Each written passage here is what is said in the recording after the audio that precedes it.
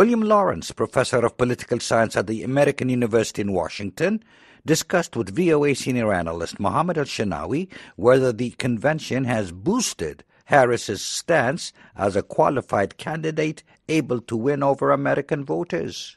It definitely has. She's getting the famous convention bump, which often occurs after conventions in American politics. And this one will probably be larger than the regular convention bumps, which will often add 3 to 5 points to someone's polling numbers. So today's day 4, the concluding night, and speeches will be tonight. She's going to emphasize 3 themes in her speech tonight. Number 1, sort of telling her life story. Number 2, contrasting herself with Donald Trump. And number 3, this whole theme of patriotism and freedom, which ironically the Democrats have sort of appropriated from the Republicans, because the Republicans used to talk about patriotism and freedom, and now they talk about despair and decline. And so it's funny watching the Democrats, how Republican the convention sounds.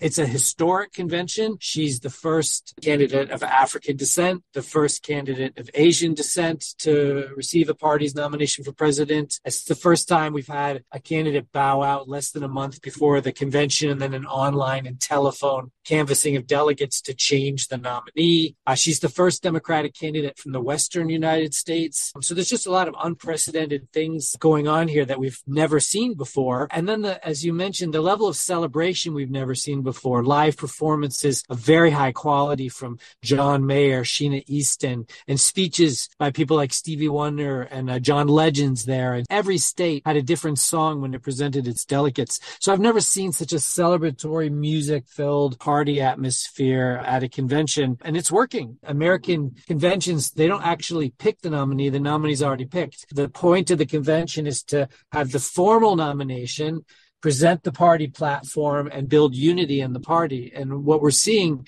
in the dozens and dozens and dozens of speakers who are speaking is a lot of young Democrats, the next generation of leaders, by the dozens, giving very impressive speeches.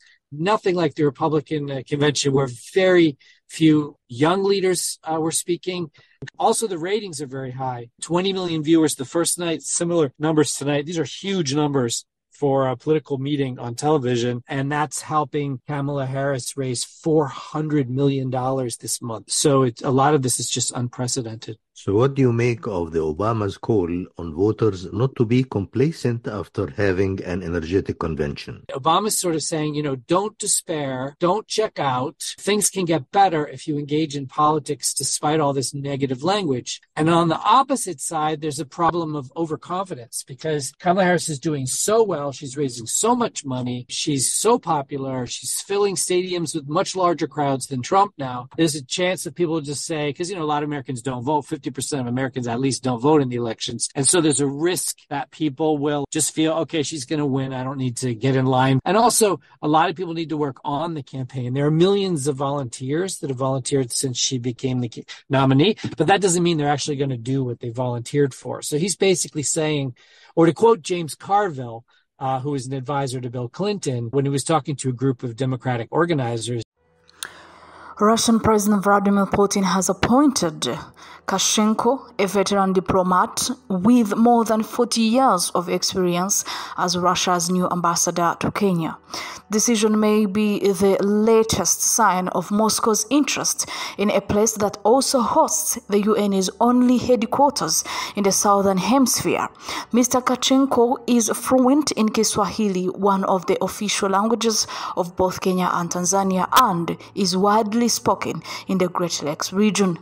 He was initially named as the new envoy to Ethiopia and the African Union, according to an earlier dispatch published by a Russian state media in June.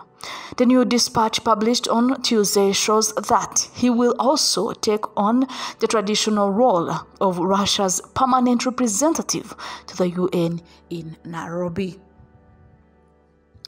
Mr. Kashenko replaces Dmitry Masinyev, who has held the post since 2018. Prior to his appointment, Mr. Kachenko was the director of the Russian Foreign Ministry's Africa Department, a position he has held since 2020.